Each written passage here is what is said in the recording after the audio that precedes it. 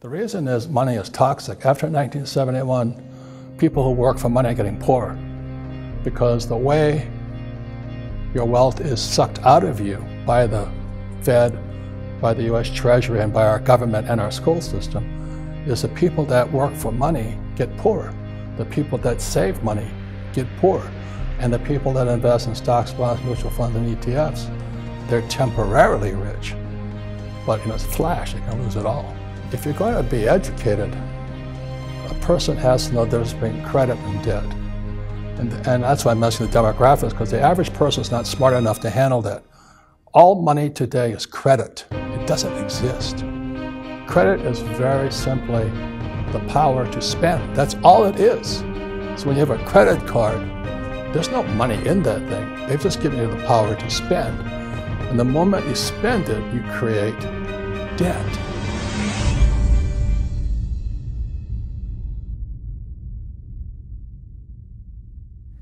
Hey everyone, this is Stefan from Project Life Mastery, and I'm here right now with Robert Kiyosaki, the author of the #1 personal finance book of all time, known as Rich Dad, Poor Dad, a book that changed my life. I know many of you guys know of that book and probably read it. Today we're going to dive a little bit into Robert's story and also talk about his newest book called Fake Money, Fake Teachers, Fake Assets, How Lies Are Keeping the Poor and the Middle Class Poor. So Robert, thank you for taking the time. Thank you. Do you mind sharing with my audience a little bit about your story and about yourself and the Rich Dad, Poor Dad story? Yeah. Well, Tatiana wants to know if it's a fake story. No, it's a real story. No, I grew up in Hawaii. I'm fourth generation Japanese American. My poor dad was the head of education for the state of Hawaii, PhD, Stanford, University of Chicago, Northwestern. But I call him, I used to say PhD stood for poor, helpless, and desperate, because our schools teach us nothing about money. So when I was 9 years old, I just raised my hand and I asked my teacher, because I went to a rich kid's school. I was a poor kid, I went to a rich kid's school. And I wanted to know how come they were rich and I was poor. And the teacher said, well, if you stay in school, you'll be rich. I said, don't BS me. I mean, you know, my father's a PhD and he's broke. And she'd go, no, no, no, you stay in school. I said, no, don't lie to me. Okay. So I kept raising my hand and she finally blurted it out. You know, she was like church lady on Saturday Night Live or something. She goes, the love of money is the root of all evil. And they say, maybe evil to you, but I'd like to have some, you know. Yeah. So it's a lot of that attitude. And so I went home to see the old man, poor dad. He's a good man, you know, 6'4" for Japanese, is fairly tall. Good father, great husband, but he knew nothing about money. And so I kept asking him, I said, when are you going to teach me about money? When's the school going to teach us about money? Then he blurted it out too. He says, I can only teach what the government lets me teach. And money is not one of those subjects. And that was kind of like my first wake up that education was brainwashing, I can say. So I never did well in school. I mean, I have a college degree. I went to a very good school, did all the stuff, but I didn't learn anything about money. And I just started studying with my rich dad when I was 9. And he taught his son and me, my best friend, about money, playing Monopoly. And so we all know the formula for great. There's many formulas. There's a million ways you can go to heaven. You know, there's so many ways you can get rich today, so many. And but there's also more ways you can go to financial hell also. Right. And so anyway, he just taught me playing Monopoly. So today I own 7,000 rental properties, 5 hotels, oil wells. All I do is play Monopoly. So it's not that hard to be rich, but you have to have good teachers. And as you and I know, there's a lot of fake teachers out there. So that's why I wrote the book Fake, is because our school system's fake. We have fake money. The Fed prints as much as they want. And we have fake assets, you know, stocks, bonds, mutual funds, ETFs. I don't touch that stuff. But the average person should. But I don't save money, and I use debt to get rich. I also, in Fake, I read about the infinite return, whereas the higher your financial IQ, you don't need money. Right. So if you need money, you're not using your brain or something, you know, yeah. Because it doesn't take money to make money. And that's one of the biggest lies they tell you. So since 1973. I've not had to, I can make up, I use debt. I use my own money. I just borrow money to get rich. And this guy's like Dave Ramsey, a good friend of mine, and he says, live debt free.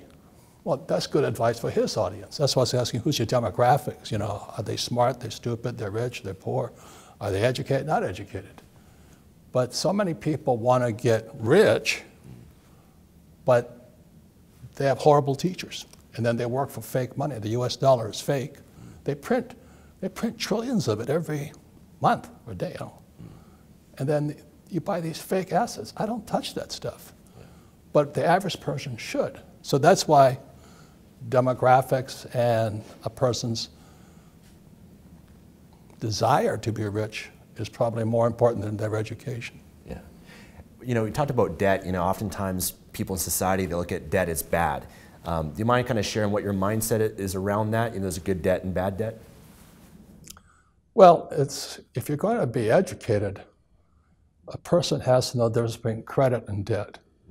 And that's why I'm mentioning the demographics, because the average person is not smart enough to handle that. All money today is credit. It doesn't exist. Credit is very simply the power to spend. That's all it is. So when you have a credit card, there's no money in that thing. They've just given you the power to spend.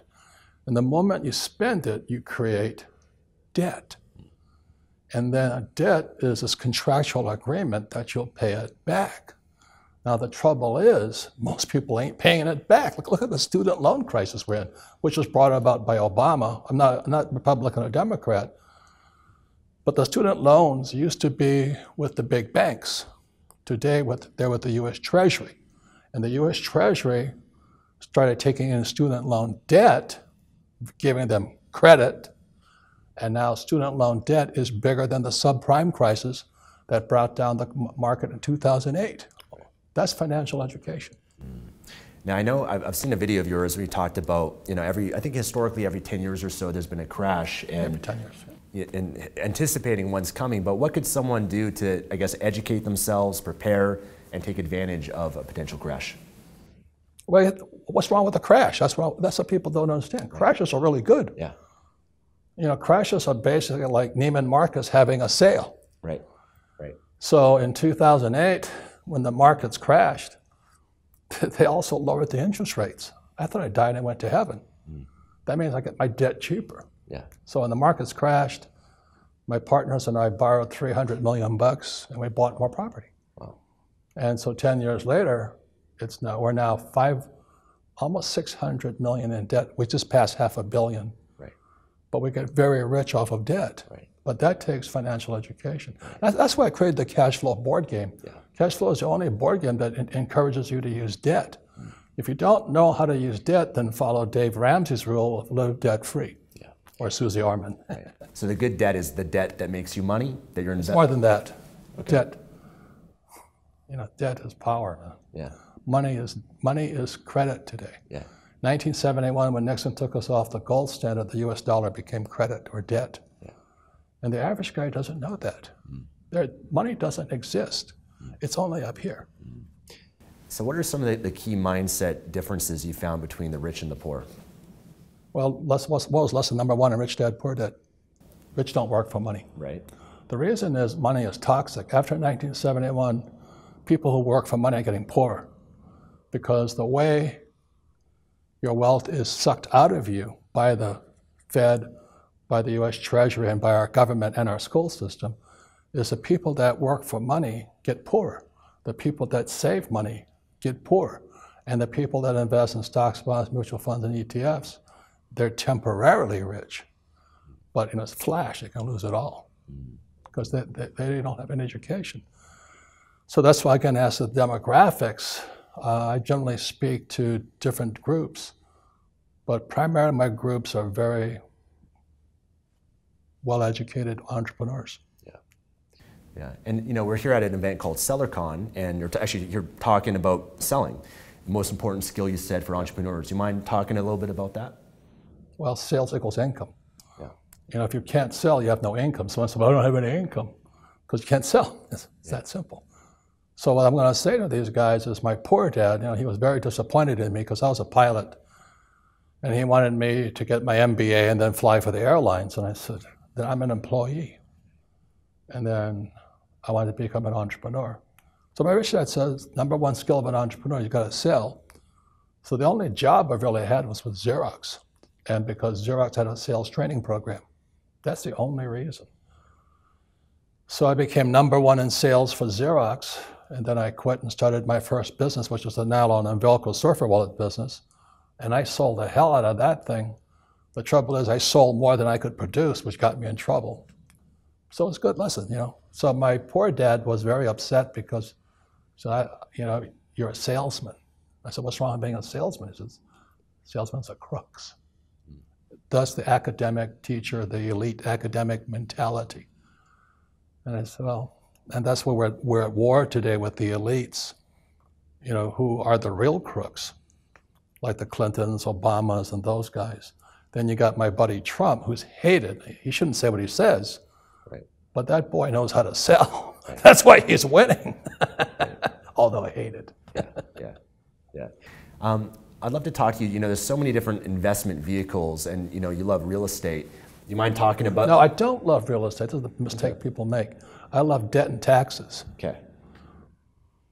If I have real estate, I can borrow as much money as I want, and the more I borrow, the less I pay no taxes. Right.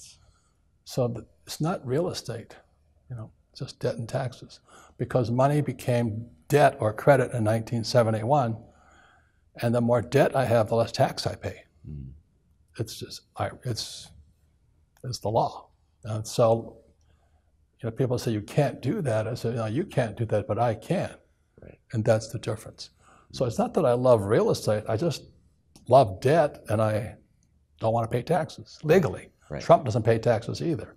That's why he won't show his tax returns, because the American people go nuts. Right. So I'd love to, ask you about your new book. What inspired you to write it? Well, FAKE is really the graduate school for Rich Dad, Poor Dad. That's why the market is very small for FAKE. A little bit more sophisticated. And FAKE starts in 1972. I was flying off of Vietnam, and Nixon took the dollar off the gold standard. So my co-pilot and I decided we'd go look for gold. We didn't know what gold was. Americans had never seen gold. So we flew behind enemy lines, which proves Marines aren't that bright. And we went to a gold mine to buy gold. And this little Vietnamese woman, I don't think she went to Harvard or anything, but she wouldn't discount the gold. So let's say gold was $50 that day. It was 35 a few months earlier. So it was going to 50. And so I said, I'll give you 40. She says, get out of here, And I realized something. She was teaching me. She was one of the best teachers I ever had, because she was teaching me about money.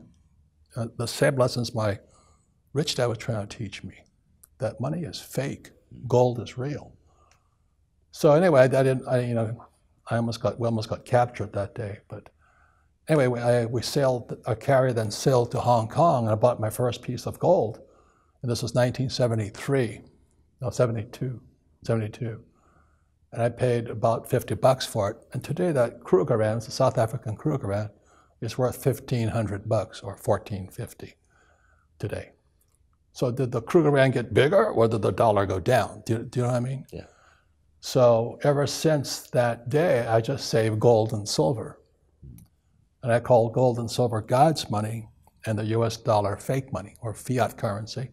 Now there's cryptocurrency, Bitcoin, and that's going to cause, I'm not an expert at Bitcoin, because I don't have to be, because I don't need money, but it's going to cause havoc, because it's going to give the Fed a lot of trouble, because a lot of people are shifting to crypto right now. So everybody can make crypto. I don't know what the big deal about it is. You can just produce your own now.